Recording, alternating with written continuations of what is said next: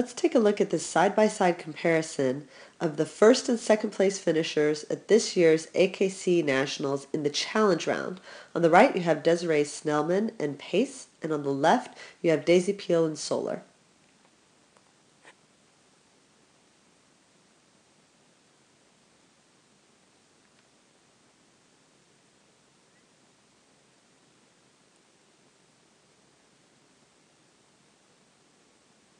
Here we can see a difference in handling choice. On the left, Daisy Peel opted for a catch-ger move.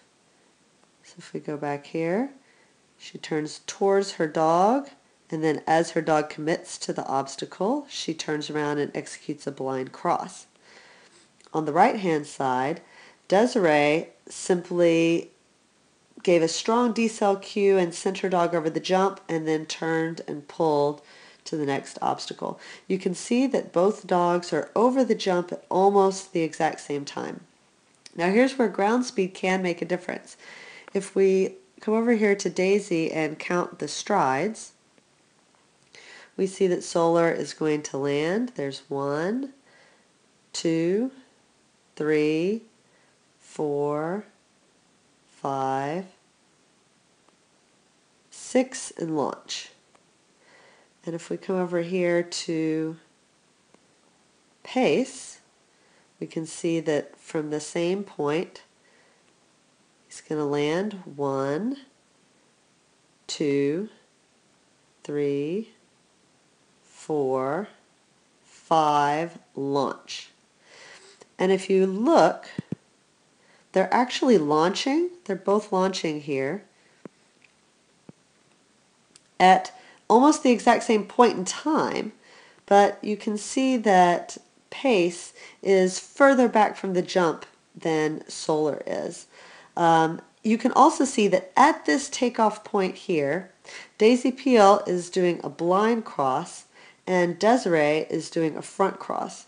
And at the exact moment that they're taking off, if we zoom in here, we can see that Daisy Peel is already looking over her shoulder, cueing Solar for that turn, and Desiree has already turned towards her dog for the front cross. So both of them have timed that well. But if we look at what happens after, we'll see that Solar is going to drift a little bit wide there, land wider than Pace is. It's a little bit hard to see because the A-frame is in front, but we can see here that Pace is getting ready to take off from the jump right here. Whereas if we go forward in time just a little bit more, we'll see Solar come out on the other side of the A-frame there. So definitely drifted wide on that blind cross there. So he has to kind of jump heading that way a little bit. He does actually wrap the wing very nicely though and get into position for the dog walk.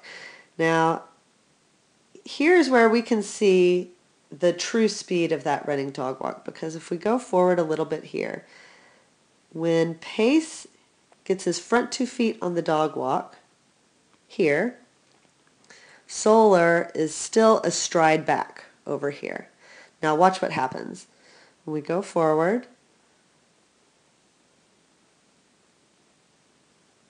with that running dog walk, Solar has now passed up Pace on the dog walk, even though they started a stride behind.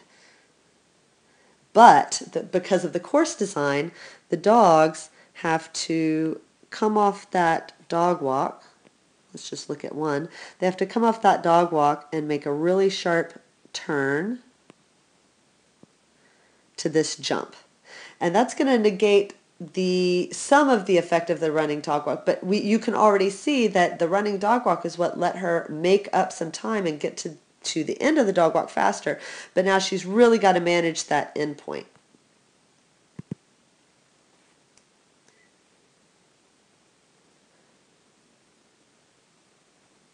So even Pace, you can see as Desiree is trying to move into her front cross position over here, you can see that Pace is still moving in this direction a little bit.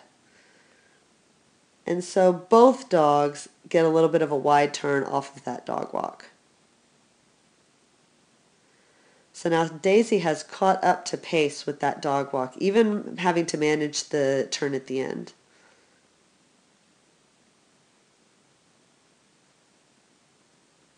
They're both going to execute a front cross there. And both of them get nice tight turns here to the weaves. In fact, you can see both dogs almost fall down trying to make that hard turn there. Solar maybe even has a little bit of a tighter turn here. She opted for another front and then a rear at the weaves. But Pace has got incredible ground speed. He's going to catch up. So we'll play him through here. So you can see they're exiting now at almost the exact same point.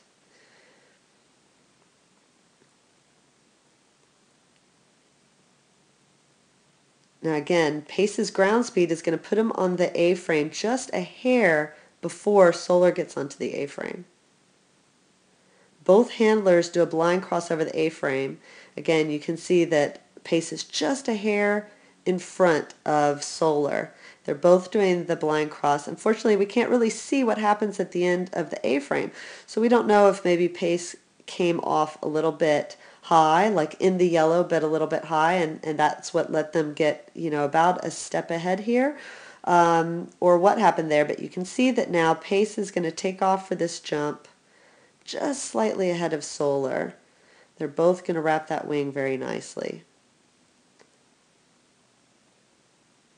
If you look at the landing, though, it looks like Pace maybe has a better turn there over that bar. And he's already launching now for the next jump. He's got a nice long launch.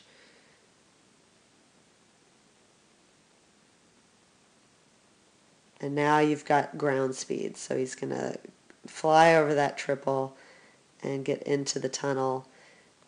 As his nose goes in, you can see here that Solar is about a step behind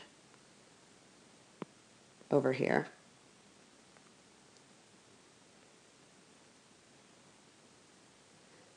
Both handlers are going to do the blind cross coming out of the tunnel. At this point, both dogs look great. It's just that Pace is now a little bit ahead.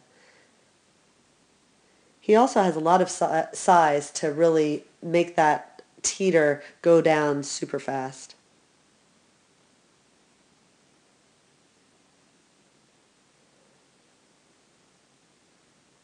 Both are going to wrap that wing nicely. Now Desiree is going to go for a blind cross between the jump and the chute. Daisy is going to go for a front cross between the two jumps, kind of on the outside of that arc. But at this point, Pace is a little bit ahead, and he's going to maintain that lead. Both of their arcs here look good, but I think if we count strides, we're going to see Pace's, there's 1, 2, 3, 4, launch.